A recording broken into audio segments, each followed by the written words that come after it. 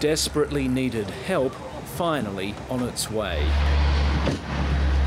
Australia using military planes to transport supplies to PNG's highlands. Relief supplies including tarpaulins, household kits, water purification tablets.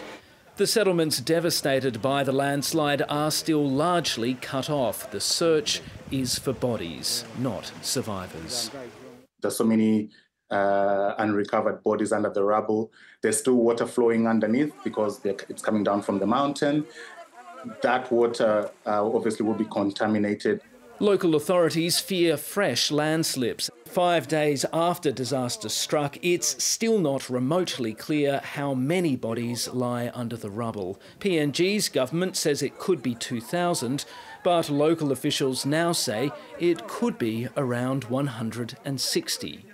Even if early estimates do prove to be inflated, more than 150 dead is still a terrible toll. Some uncertainty is understandable. This location is remote, and the atmosphere in the village after the slide would have been chaotic.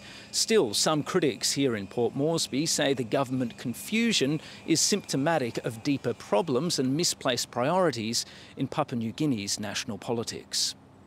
Opposition MPs accusing the Prime Minister of ignoring the tragedy. Today, James Marape delivering his first public remarks.